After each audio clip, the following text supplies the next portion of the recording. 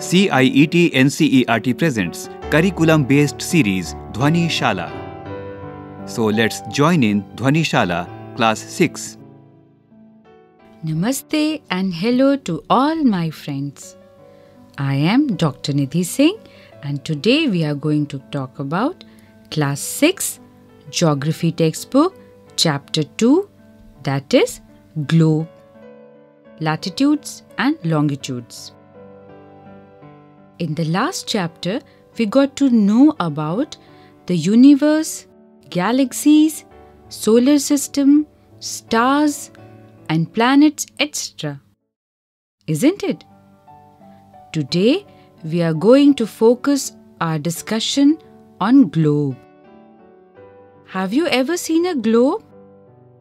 Do you know what it is? Globe is a true model or a miniature form of the Earth. It is round in shape with continents and oceans drawn on it, the way they are placed on the Earth's surface. It is slightly tilted on its axis the way our Earth is and is also of the shape of a geoid, that is, a sphere with slightly flattened top and bottom. Now let us think. If we want to mark a point on a ball at a particular point, how we will do that? We can go round and round. All the faces look the same, isn't it?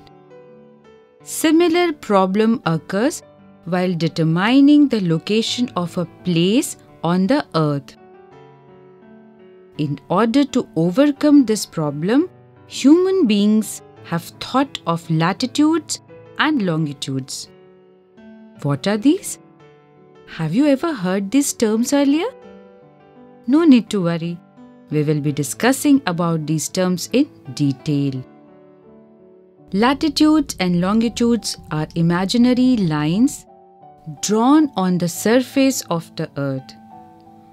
The horizontal lines are known as latitudes, whereas the vertical lines are called longitudes.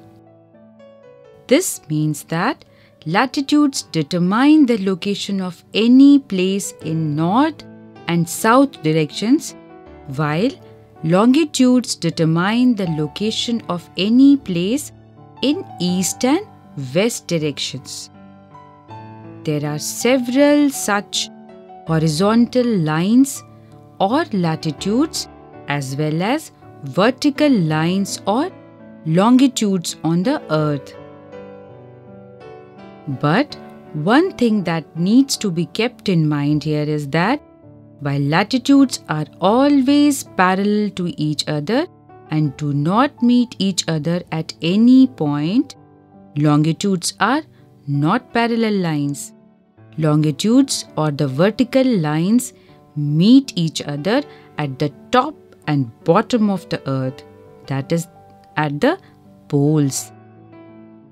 All these lines are measured in degrees. We will try to know about latitudes and longitudes in more detail. Now we know that there are several latitudes and longitudes.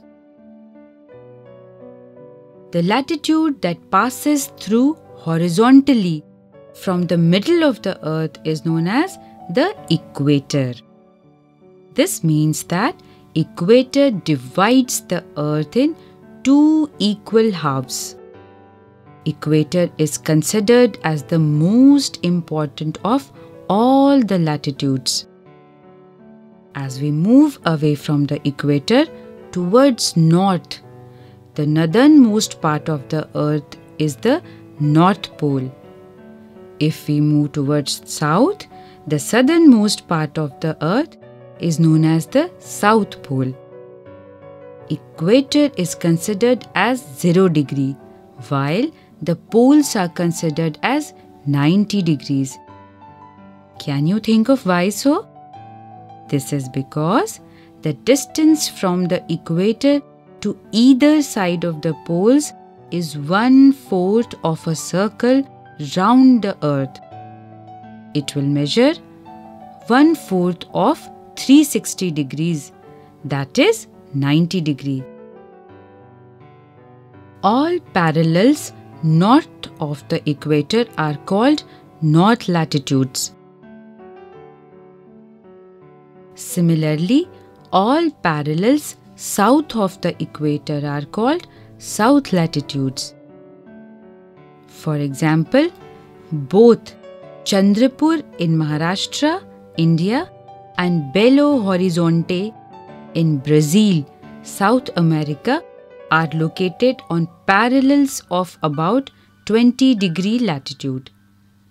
But the former is 20 degrees north of the equator and the latter is 20 degrees south of it. We therefore say that Chandrapur is situated at 20 degrees north latitude and Belo Horizonte is located at 20 degrees south latitude. Apart from equator and both the poles, there are few other important latitudes. They are: first, Tropic of Cancer, that is 23.5 degrees north in the northern hemisphere. Second one is Tropic of Capricorn, which is 23.5 degrees south in the southern hemisphere. Third one is Arctic Circle at 66.5 degrees north of the equator. Fourth one is Antarctic Circle at 66.5 degrees south of the equator. Depending on these latitudes and the amount of heat received from the sun, the earth can be divided into few important zones. First one is Torrid Zone. This zone lies in between the Tropic of Cancer and the Tropic of Capricorn. This area therefore receives the maximum heat and is called the Torrid Zone. The midday sun never shines overhead on any latitude beyond the Tropic of Cancer and the Tropic of Capricorn.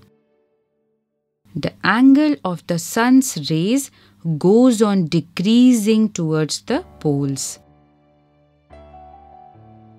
As such, the areas bounded by the Tropic of Cancer and the Arctic Circle in the northern hemisphere and the Tropic of Capricorn and the Antarctic Circle in the southern hemisphere have moderate temperatures. These are therefore called temperate zones. Areas lying between the Arctic Circle and the North Pole in the northern hemisphere and the Antarctic Circle and the South Pole in the southern hemisphere are very cold. It is because here the sun does not rise much above the horizon.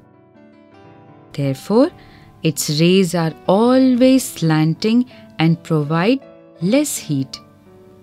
These are therefore called frigid zones and they are very cold. Try out a simple activity today at night. Light a torch and put a paper in front of it. First, put the paper vertically straight. Observe the rays of light coming from the torch. Now, tilt the paper slightly backward. What do you see? You can see the light spreading in a larger area of the paper with slightly lesser intensity all over. I hope by doing this, you must have been able to understand the amount of heat and light of sun received by the earth in different zones that we discussed. Apart from latitudes, it is important to know more about the longitudes to understand locations on the earth's surface. For example, the Tonga Islands in the Pacific Ocean and Mauritius Islands in the Indian Ocean are situated on the same latitude, that is 20 degrees south. Now, in order to locate them precisely, we must find out how far east or west these places are from a given line of reference running from the North Pole to the South Pole. Each degree is further divided into minutes and minutes into seconds. They are semicircles and the distance between them decreases steadily polewards until it becomes 0 at the poles, where all the meridians meet. The length of latitudes goes on decreasing from equator towards the poles, but all longitudes or meridians are of equal length. Thus, it was difficult to number the meridians. Hence, all countries decided that the count should begin from the meridian which passed through Greenwich, where the British Royal Observatory is located. This meridian is called the prime meridian. Its value is 0 degree longitude, and from it we count 180 degree eastward as well as 180 degree westward. The prime meridian and 180 degree meridian divide the earth into two equal halves. The eastern hemisphere and the western hemisphere, represented by the letter E and W respectively. Draw a circle. Let the meridian divide it into two equal halves. Color and label the eastern hemisphere and the western hemisphere. Similarly, draw another circle and let the equator divide it into two halves. Now color the northern hemisphere and southern hemisphere. By doing this exercise, you will be able to understand how and in what manner the two important parallels and meridians divide the earth into two halves. While the prime meridian divides the earth into two equal halves in eastern and western direction, and then the equator divides the earth into two equal halves in northern and southern direction. Now, we will try to understand the relationship between time and the meridians. When the prime meridian of Greenwich has the sun at the highest point in the sky, all the places along this meridian will have midday or noon. As the earth rotates from west to east, those places east of Greenwich will be ahead of Greenwich time and those to the west will be behind it. The earth rotates 360 degrees in about 24 hours, which means 15 degrees an hour or 1 degree in 4 minutes. Thus, when it is 12 noon at Greenwich, the time at 15 degrees east of Greenwich will be 15 into 4, which equals 60 minutes. That is 1 hour ahead of Greenwich time, which means 1 p.m. But at 15 degrees west of Greenwich, the time will be behind Greenwich time by 1 hour. That is, it will be 11 a.m. Similarly, at 180 degrees, it will be midnight. When it is 12 noon at Greenwich.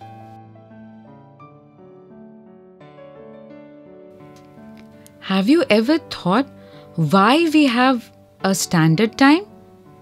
Why can't we have separate time for each place?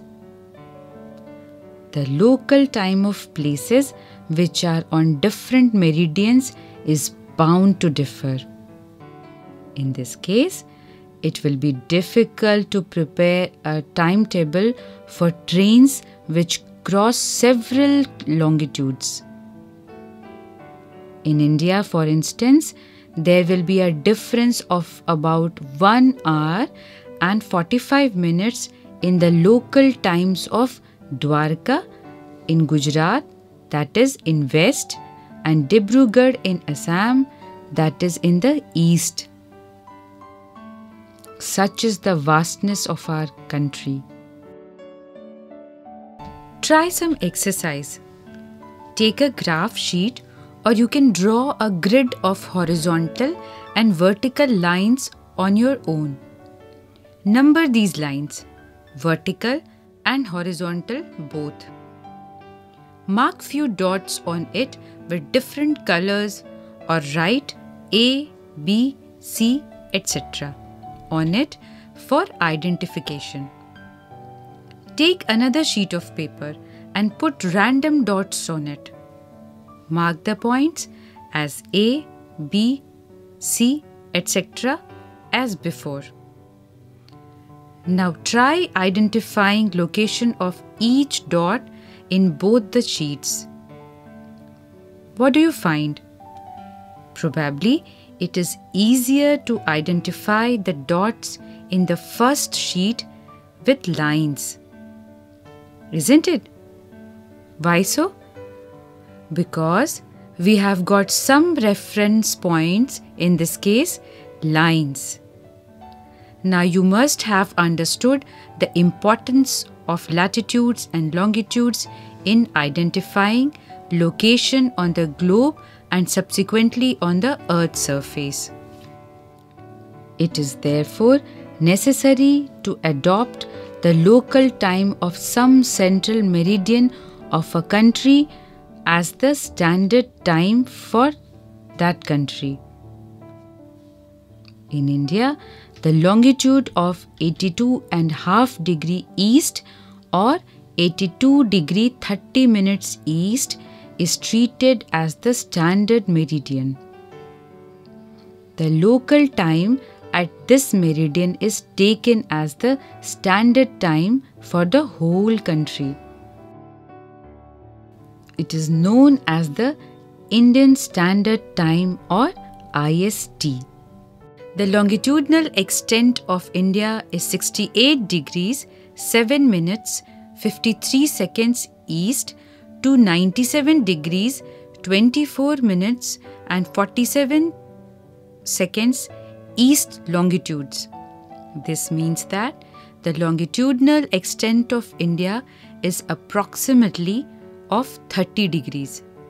Do you know? Try to find out India lies in which of these zones? Torrid, temperate or frigid zones. I will give you a clue. India is little hot, little humid, and sometimes it's also cool or cold during the winter season. Isn't it? So, what is the climate of India? India has a subtropical kind of climate. Now try to find out where does this country lies in these three zones. The latitudinal extent of India, that is the north-south extent. Try to look it up in your atlas. For your help, I will tell you it is almost the same as that of the longitudinal extent.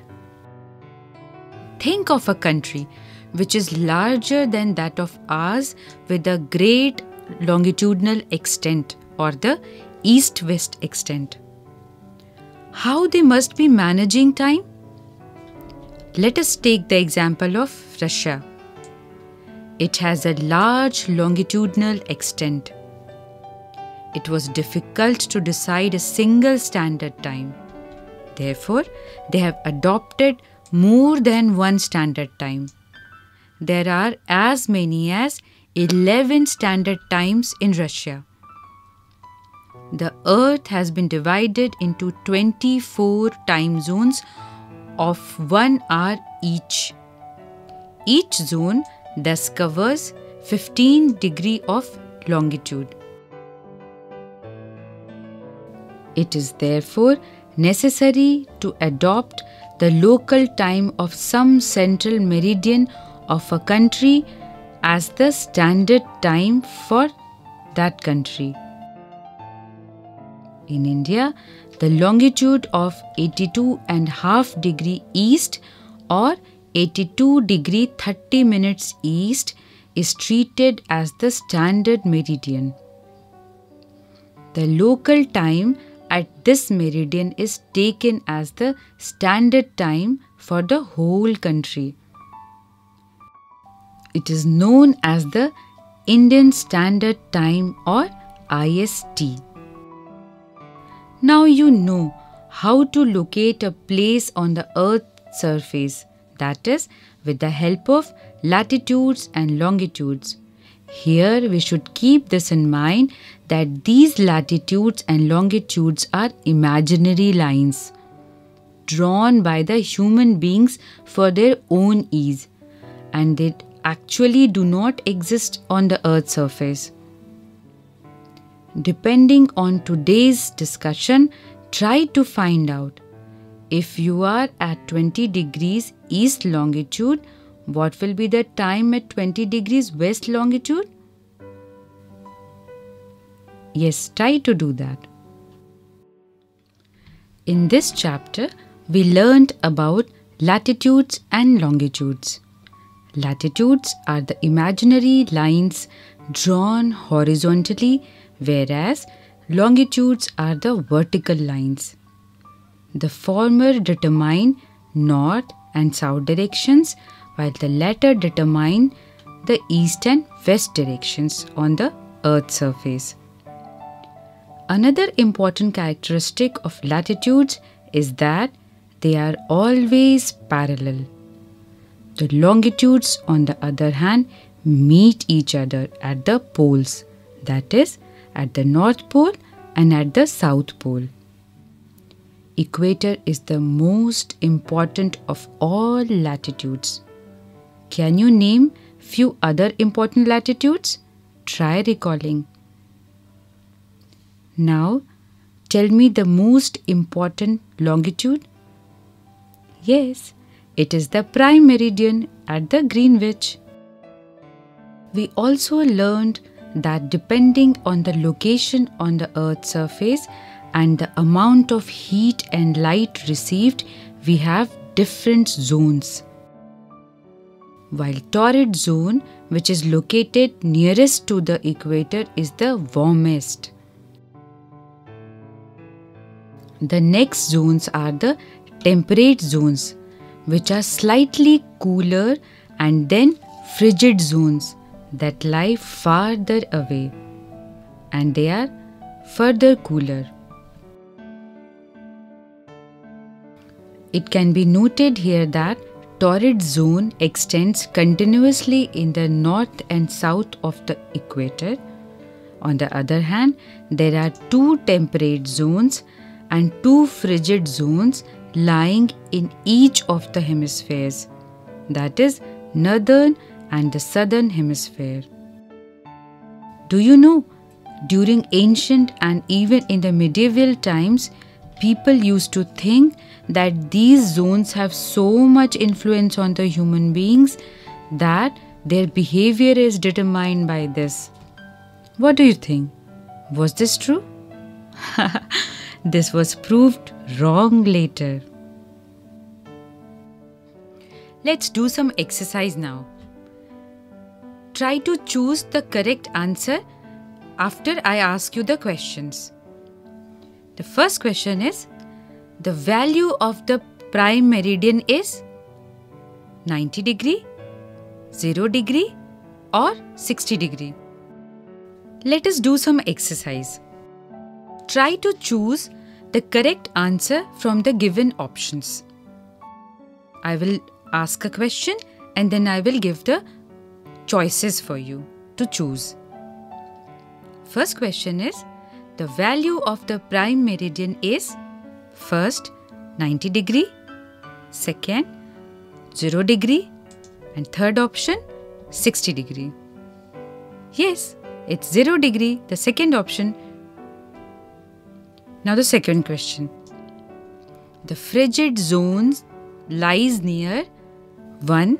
The poles, second option the equator, third option the Tropic of Cancer. Can you guess the right answer? Yes, it's the poles, that is the first option. Frigid zone lies near the poles. Now the third question. The total number of longitudes are first 360, second 180, and third 90. Now I won't tell you the answer. You have to find out and think of yourself. The fourth question is, the Antarctic Circle is located in first the northern hemisphere, second the southern hemisphere, third the eastern hemisphere. Can you guess? Yes, it's the second choice, that is the southern hemisphere. The northern counterpart of Antarctic Circle is known as Arctic Circle. Yes, very good. Now the next question. Grid is a network of first option parallels of latitudes and meridians of longitudes. Second choice, the Tropic of Cancer and the Tropic of Capricorn. Third, the North Pole and the South Pole. Try find out this answer on your own.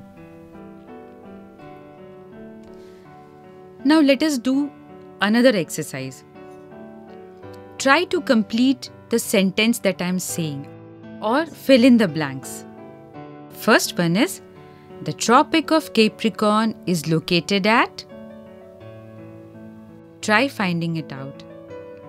Second is, the standard meridian of India is how much degree? Third one, the 0 degree meridian is also known as. Fourth question is, the distance between the longitudes decreases towards poles or equator. And the last question is, the Arctic Circle is located in the dash hemisphere, northern or southern? Try finding out the answers of these questions and you will be able to understand the concept in a much better manner. Try to ponder on few other questions. They are, what is the true shape of the earth? What is a globe? What is the latitudinal value of the Tropic of Cancer? What are the 3 heat zones of the earth? What are parallels of latitude and meridians of longitude? Why does the torrid zone receive maximum amount of heat? Why is it 5:30 p.m. in India and 12 noon in London? Now in this chapter we read about the globe and latitudes and longitudes. I hope with the concept that I explained and also with the activities that we did together and the question answer session, you must have been able to understand the things in a much better manner and in a proper way. In the next chapter, we will be coming up with different concepts related to your textbook. Till then, bye. CIET NCERT presents to you the curriculum-based series Dhwani Shala. So friends, you were just listening to the series Dhwani Shala. Production assistants Meenakshi Kukreti and Tanu Gupta. Recorded by Batti Langlingdo. Produced by Vandana Arimardan. This series was brought to you by CIET NCERT, New Delhi, India.